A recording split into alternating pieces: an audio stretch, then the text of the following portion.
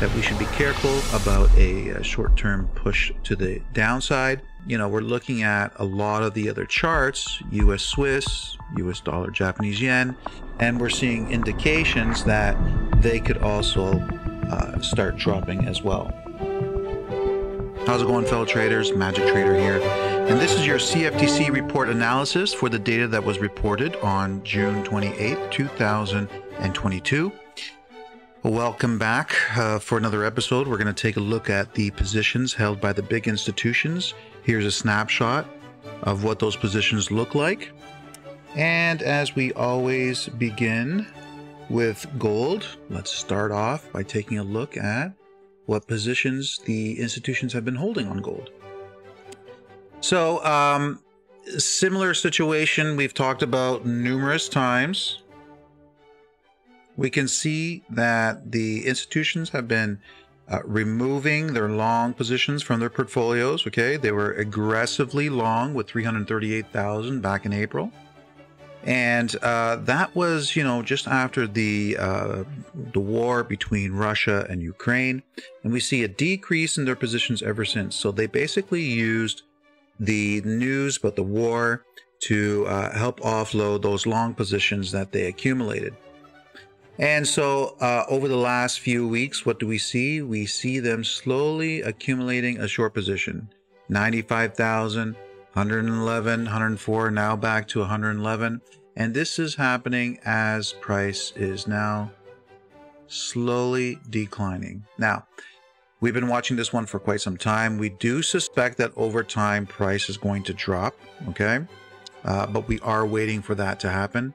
Like I said, it's taking its time, but we are watching for that, because eventually what we believe is that this area here will be removed, 1700s, and potentially even lower down to the 1500s. So we are watching very closely to see if that is what is going to take place. Okay, let's go with oil. What do we see with oil?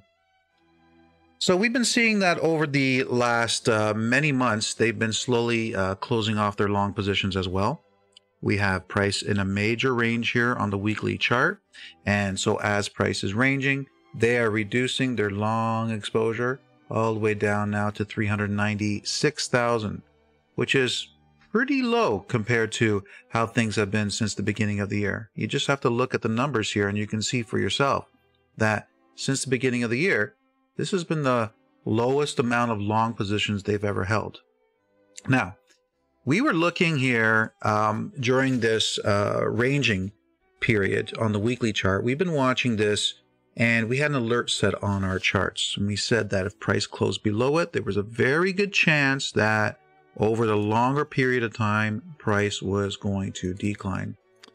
But something else happened this past week, okay, that is now indicating to us that the road has been cleared, should we say, for a move higher. Now, I am not saying that price is going to move higher from where it's at.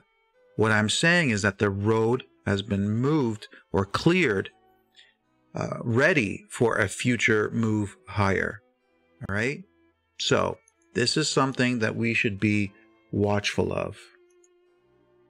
Now, with that being said, I'll mention something else. I posted this in the live general chat feed on our school website, that there's evidence indicating institutions trade a large block of the United States oil ETF USO over a dark pool exchange, okay? And so institutions trade 111,000 shares of USO at 81.16, and they added more and added more, all right? So this is a slight indication to me that we could see a push up on USO, okay? So again, we'll be watching this one very closely, because on the weekly chart, price is stuck in a range. It could move higher, but we're being very careful, okay? We don't want to assume that it's going to go higher from where price is at right at this moment, because we could see a decline first, could go lower before the bigger move to the upside, all right? It's a possibility. That's why we're watching. We're going to be watching this weekly range here, and we'll see how it plays out from there. Okay. All right. Next, we've got the US dollar. And as we've seen lately, the US dollar has been stronger than the majority of the other currencies, which is why we're getting a move to the upside. And we can see that the US dollar has been bought up. Okay. You can see long positions being increased. 53, 54, 55. They've reduced them right before expirations, and then they've been increasing them again back up to 54. And if you take a look at shorts, yes, over the last few weeks, they've also been increasing their short exposure. And this is something that we made mention with the students, that we should be careful about a short-term push to the downside, because, we're looking at a lot of the other charts, US Swiss, US dollar, Japanese yen, and we're seeing indications that they could also start dropping as well. Okay. It's safe to say, just by looking at how retail traders are situated with the euro, it's safe to say that they're mostly short the dollar index right now. So this is something to be aware of. Aussie US dollar, not much to see here. We see still a little bit of weakness on the charts, and we can see that price has been declining over the last few weeks. Shorts have been the main focus for the institutions when it comes to the Aussie, and that's why we have seen this weird sporadic price action here. But overall, price is very heavy, and that's why we're seeing a push to the downside. Okay. The interesting thing that I will also point out is retail traders are mostly long. Okay. They're mostly long as price is dropping. It's actually a very good sign for price to continue lower, the fact that retail traders are mostly long. All right, but this is not a chart that I would want to trade, because there's no strong direction. It's not like the institutions are piling into short positions right now. We have institutional demand lower on the charts here on the monthly chart. That's where my monthly target is at 66.78. So I don't want to get involved in this chart, so I'm just watching it for now. USCAD, here's another one that is, very unpredictable. If we take a look at long and short exposure, long is 44, short is 56. Not much to see there. They're a little bit more short than they are long, but price has been rallying upwards, mostly because of the strength of the US dollar and a little bit of the weakness of the of oil over the last couple weeks, with some weakness in the oil coming into play. But this one's going to be highly unpredictable, again, because of what we were talking about with what could happen with oil. We know that the Canadian dollar is very much tied in with the price of oil. So if you don't know exactly what's going to happen with oil, you're not going to really know what's going to happen with this one. We got major institutional supply that's in play right now. So that is keeping price down as well. So could we get a slight drop to the downside? Yeah, that's possible. All right. When we look at what retail traders are, they are mostly short, right? As price was rallying up. So, they could also cause price to go up a little bit higher, forcing retail traders out of their short positions, and then they can drop it down. But overall, I think there's a bigger chance that we see a push up because of the strong dollar than anything else on the chart, if I had to lean towards a certain bias. Okay, US Swiss. This one dropped from institutional supply, as we can see from this area here. It dropped, rallied up, dropped again. And what's going on with their positions? Long positions are cooled off, right? They use contract expirations to close off their long positions, reducing them from 18,000 to 11. Now they just recently bumped them up to 13, but that's nothing special there. Okay. Shorts are very cooled off as well. Retail traders, they don't know which way to go, but right now they're slightly biased to the bullish side.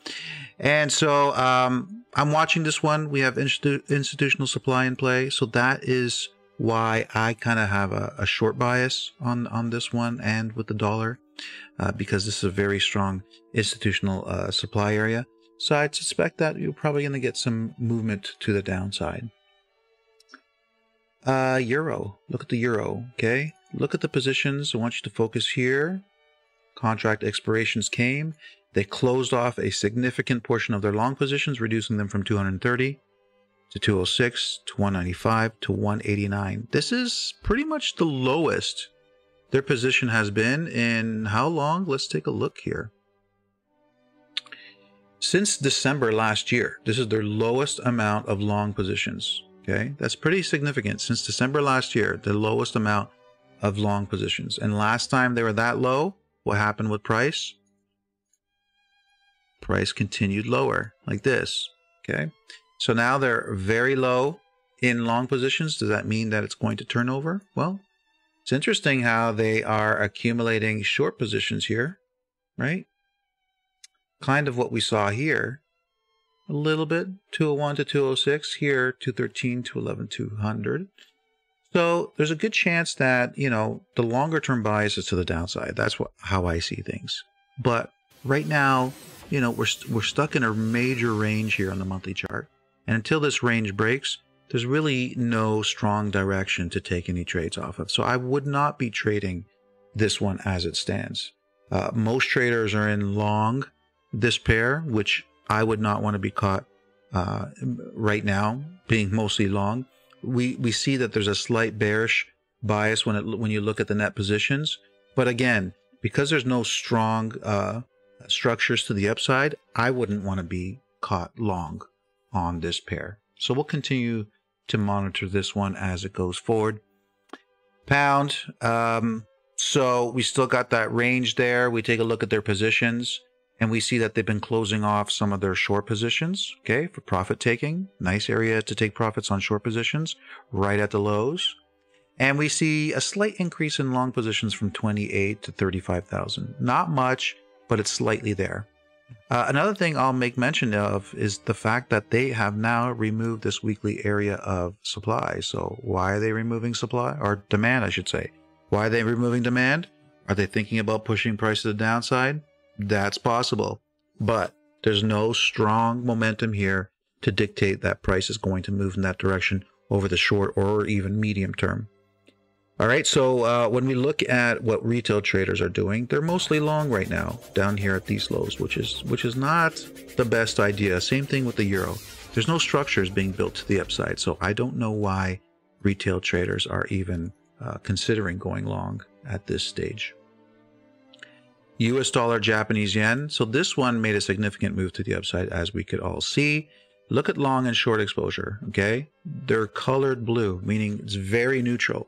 Their positions are very neutral based on how they were just recently. They were very bullish. We've made a very significant move to the upside, and now it's very neutral, all right? So now it's not a really strong moment for this currency. It could start to rally. It's not likely from this area that it's going to start to rally. And this is one of the other factors that I was mentioning, why I believe that there's a good chance that we might see a drop in the US dollar. Okay, if we look at what retail traders are doing, they're mostly short, but they've been adding short positions for quite some time, right? They're very over leveraged at this point, so they're praying that price is going to drop. So could there be a little flick to the upside just to shake them out? Yes, that's possible. But the key thing here is that we see them taking profits on their long positions. That's why we're seeing a reduction in long positions, 116, 109, 110, 102. Contract expirations come in, 94, 89. That's a significant drop. That's a significant drop here, what we're seeing, all right? So that's profit taking on long positions. So what's going to happen short term? Hard to say, but I wouldn't want to be long US dollar, Japanese yen at this point.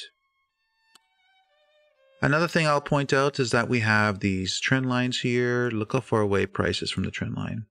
Trend line here, look how far away price is from the trend line. At some point, this is going to pull down. And the fact that we're overextended off of that trend line and we're seeing the banks taking profits on long positions is kind of an indication to me that, number one, I wouldn't want to be buying. And number two, we could see more of a drop in the near future. Okay, last but not least, Kiwi. What do we see? Not much here. Longs are cooled off. Shorts, they've been taking profits on short positions. What do we see? A drive to the downside. We look at long exposure, short exposure. Long is 41%, short is 59%. They used to be 75% short exposure. So they've been reducing that. So we're not seeing anything clear here on the chart, just like the Aussie. And plus we have an institutional area of buying coming into play right now. So this is kind of also making me think that we're going to see a rally in the euro, pound, Kiwi, Aussie, those pairs, and a drop in the dollar pairs. Okay, possible. Another thing is that the Kiwi, most retail traders are long right now, but they've been long throughout this whole drop to the downside. So that could change in the next few days or week or two. So that's what I'd be watching for on this chart. Okay, hope you liked it. Like and subscribe. You know the deal. Make sure you set on the notifications. That way you can get notified every single time we do a video. Every week we do them. And make sure you check out the videos that we do during the week as well, because we have a lot of institutional insight, what the banks are doing with price, the formations, the trends, all that stuff. So that's it for now. Hope you enjoyed it. If you want more information, www.whiteoakfx.com. Thanks. Have yourself a good one. Take care.